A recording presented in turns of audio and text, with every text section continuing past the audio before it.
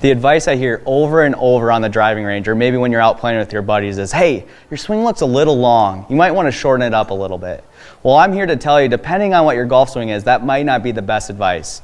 My name's Sam Vosler, lead golf instructor for the Sanford Power Golf Academy, and my good friends at US Golf TV. And today we're going to go through a few different golfers that have totally different golf swings, but the matchup and how long their golf swing is the perfect fit for them.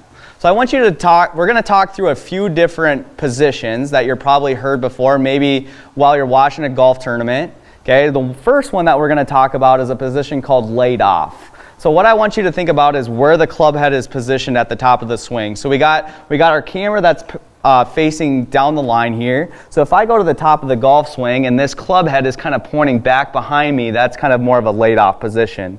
So if you think of some PGA Tour golfers that are in that position, we have Jon Rahm, Ricky Fowler, those are some of the common ones, Sergio Garcia, they're all in that kind of position.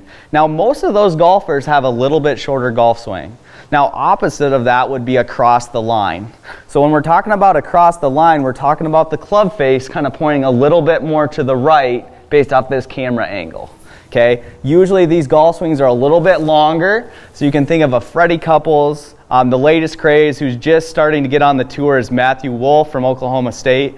These are golfers that again have completely different golf swings, but at the end of the day it works for them. So that's the great thing about this game. We all have different golf swings and we all just need to find the right matchup.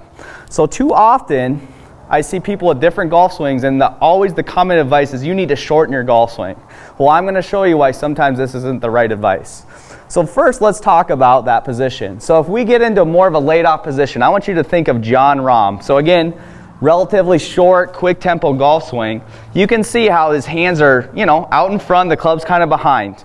He's in a really good position from here because most golf swings, if you see 90% of them, they're coming in from the inside of the golf ball. The club head's a little bit lagging behind at this position and they're going to be able to hit the inside of the golf ball. Now that's not for everybody, but again, this is a common position. Well, for Jon Rahm, again, if he has a short golf swing, he really doesn't have to have much motion into the golf ball. But since he has such a short golf swing, he has little or less time than maybe a Freddie Couples does coming from that big loop at the top. So he has to have a little bit more across the line to make sure that that matches up for his timing. Okay? So again, if he had a big swing, it probably wouldn't hurt him too much, but a better position is a little bit shorter, a little bit laid off.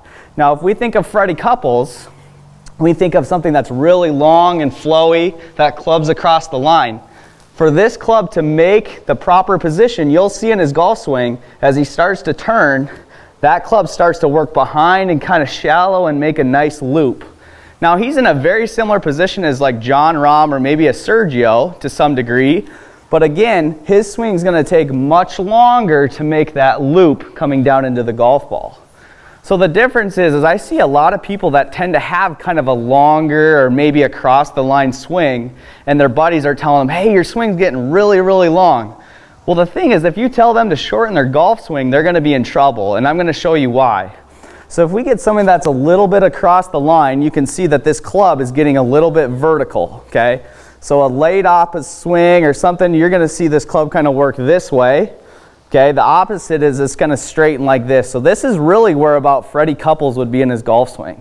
So you can see it's pretty vertical. Okay, well what we don't know is if we stop the swing right here, let's say an average golfer, and they have a short swing and it's pointing straight up like a lightning rod, they're going to have a really hard time having enough time to get this club to work behind by the time they get to the golf ball.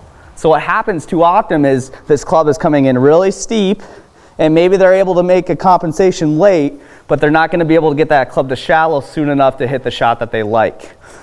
So if you hear someone that kind of has that type of swing, the last thing they need to do is shorten their swing because it's not going to give them enough time to get that club behind them. So again, depending on what type of swing you have, it's really going to depend on the length of your golf swing.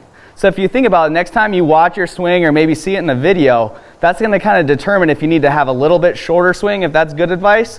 Maybe you need to lengthen your swing a little bit to make sure that loop gets around.